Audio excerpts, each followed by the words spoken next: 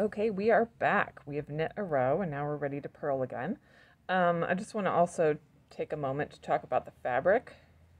So if I flip this over, I started out doing garter, which means I am knitting every row. And if you kind of pull this apart, you can see that there's kind of hills and valleys.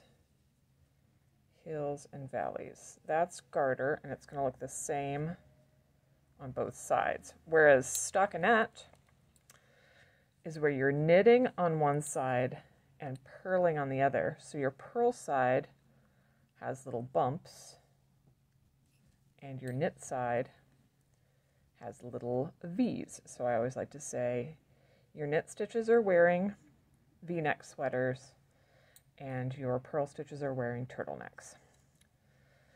But now let's get on to purling Continental. So for this, I am holding my yarn in my left hand.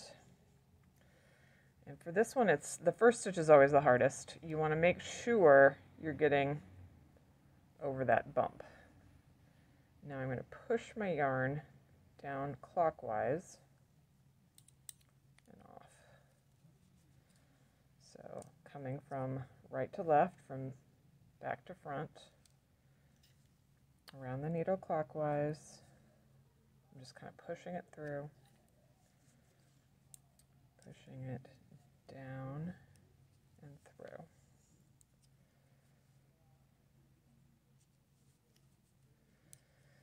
And find a way, a comfortable way to hold your yarn. You don't have to do it exactly like I do.